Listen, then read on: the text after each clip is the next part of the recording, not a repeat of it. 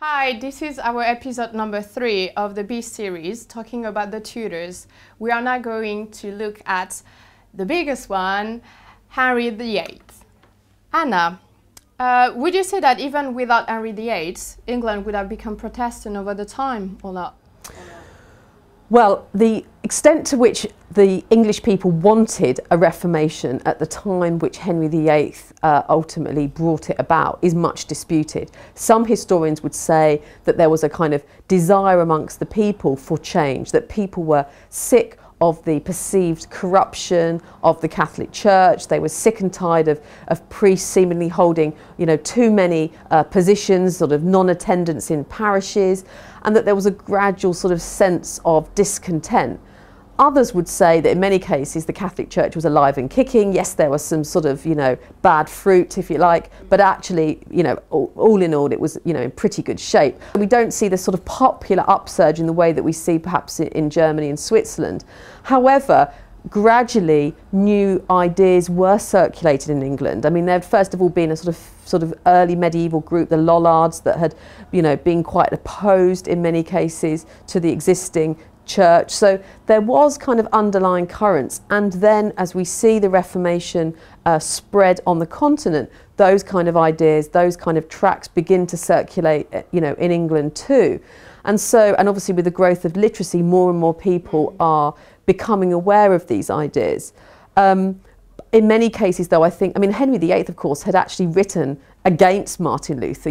Ironically, he'd been given the title by the Pope he'd been given the title by the Pope of Defender of the Faith, the Catholic faith. So it was kind of ironic. But what's important, I think, to emphasise is that, when Henry broke with Rome and established himself as the supreme head of the English Church, that didn't mean that overnight everybody became Protestant. And in many ways, what really the state of religion on Henry's death was what some people have described as Catholicism without the Pope. People's hearts and minds were very much still committed to Catholicism, and although there might have been grumblings, it was going to be a long time before, that Protestant sentiment had really bedded in. Henry was afraid and stressed about not having any male heir. But when you look at it, it gave England two of its greatest queen. Do you think he will be looking down with pride or with surprise? I think he would. Ultimately, I think Henry would be proud that the Tudor dynasty endured as long as it did. And in his desire for a male heir, he wasn't just being particularly misogynistic, as we understand. He just didn't want daughters on the throne. Society at the time was completely patriarchal. Women were believed to be ruled by emotions rather than reason, that they were naturally, biblically and based on kind of understandings of medicine and the body at the time, that they were subjected, they should be subjected to men. They were the weaker sex. And so in trying to, and his desire for a male heir, in a way he was doing what everybody would expect, which was to try and, establish a male succession.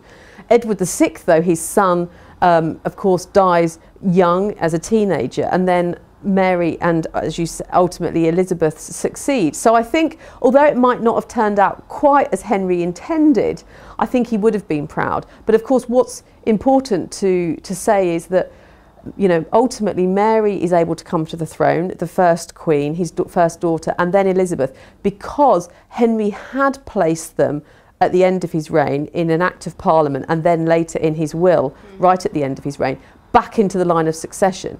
So although Henry might have hoped that Edward would reign for a long time and would have children, and therefore those would naturally displace Mary and Elizabeth in the line of succession, it's true to say that that Mary and Elizabeth had been placed there by Henry, and ultimately it was because of Henry's will that Mary, in spite of the challenge of Lady Jane Grey, was able to succeed in establishing herself as the legitimate monarch, and then preserve the succession for Elizabeth.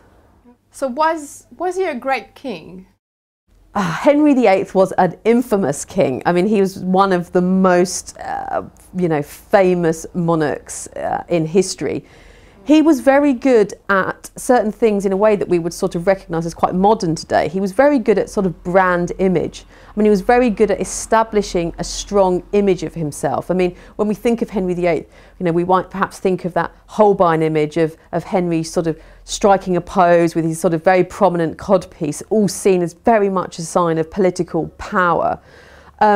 Henry VIII had, you know, a number of failures. I mean, he had a number of failures in his campaigns in France, for example.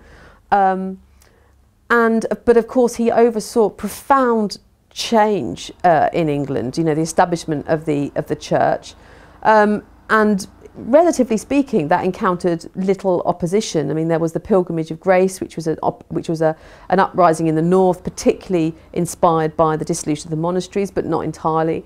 So a successful monarch, it's a hard one, but I think, yes, I mean, in many ways, I think Henry profoundly shaped the English monarchy, and in many cases, you know, not in a bad way. So I think, yes, I think he was probably a very controversial figure, and possibly, you know, probably a successful king all in all.